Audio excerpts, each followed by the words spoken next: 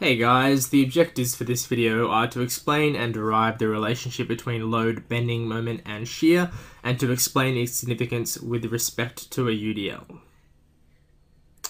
So let's first look at a beam with a variable load acting on it. So W is equal to F of Z, so that force F over the length is going to change. So we'll first take some incremental cut on this beam. So we'll take one cut there and one cut there, and we'll take out this section and have a look at that.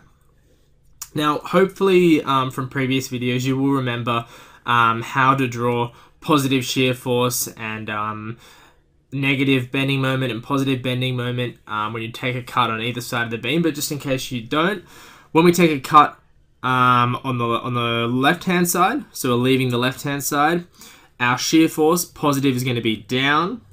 Our bending moment positive is going to be anti-clockwise. And the opposite is going to be true if we take a cut on the right-hand side.